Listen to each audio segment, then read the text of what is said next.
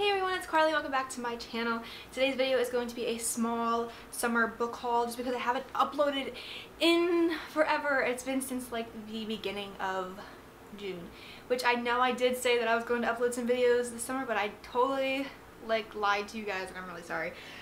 I just have not been reading this much this summer compared to last summer. Last summer was like my great reading summer. I read so much last summer, and then this year I just been in a really big slump. So this year has really been a terrible reading year for me. I really hope that 2019 will be a better reading year for me. I'm kind of feeling determined that it will be, so you know, watch out for those videos. But I do have a little small haul of books that I bought this summer. I'm pretty sure I will be buying more, no doubt about that.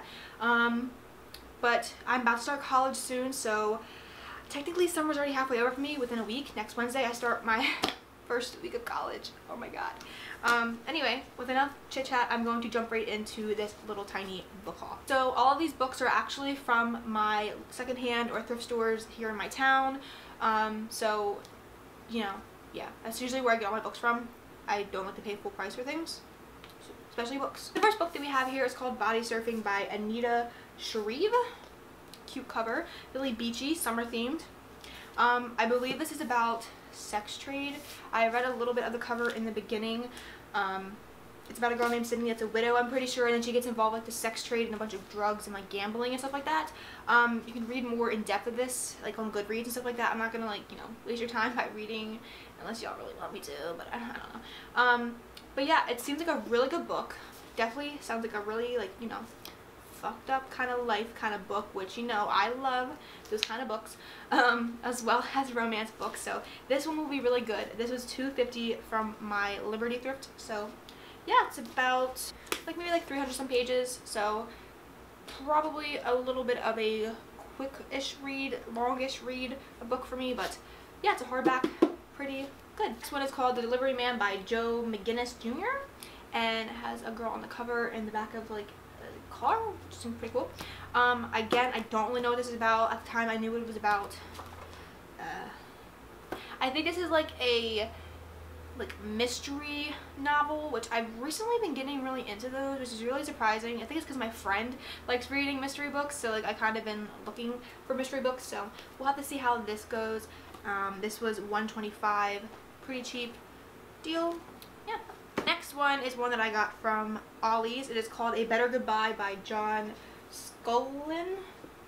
I don't know, I totally butchered the title, but look how pretty that cover is. It is so beautiful. Again, I think this was the book about the sex trade. Never mind, that was wrong. This is the book about sex trade. Robbed, rape triggers and stuff like that. It was $2.99 from Ollie's. It really dragged me in because the cover, it's a different story than on the back. Completely different story than you would think from the cover. You would think it would be like a romance story, but no, it's about trade, sex, and robbing, and drugs, and all that stuff. So, it seems really good, down my alley of books to read. So the next one, another mystery, is 7 Years to Sin by Sylvia Day, which I have heard this author because I was just working at a bookstore for about a month, and a lot of people actually asked about her. And this is called 7 Years to Sin. This is a smut kind of book, which the girl loves smut. So my friend actually pointed this out to me because she read this book, I think, or she wanted to read this book, something like that. I got it from my thrift store for $1.50, so I had to pick it up because it just seemed really good. I love smut. Who doesn't? And the last book that I actually already read. Yeah.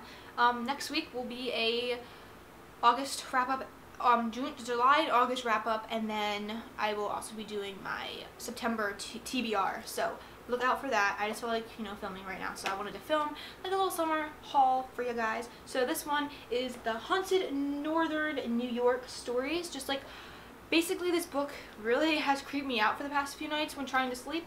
It's kind of ruined my life, but I really want to read more of her books. It's by Sherry Revi, something like that. She has a few books. I think she's written a lot of these in the 2000s era, early 2000s. It's basically about her experience. I think she goes to these haunted places and talks to people about their experiences that they had at these certain locations and attractions, and she's changed the names up and stuff in it. But there's this one place that I want to go visit because she actually gave it a shout out, and it's in New York. I'm not that far from it. It's 4 hours away from me, which is not that bad. So I really would love to go and go to the attraction, but it was a really good book. I definitely do suggest it. I got it from my thrift store, so I mean, why not? I definitely want to get more of her books. She's one in Massachusetts, and I'm obsessed with Massachusetts, so I really want to go read that one. And there's also more New York ones. This is a fairly decent price book, but I've noticed that these online are coming to like $30 to $50, which is really insane, even to $10, which I wouldn't think, because this is like a 129 page book. I read this within like 3 days, so this kind of helped me get back on my reading grind, but I'm still struggling.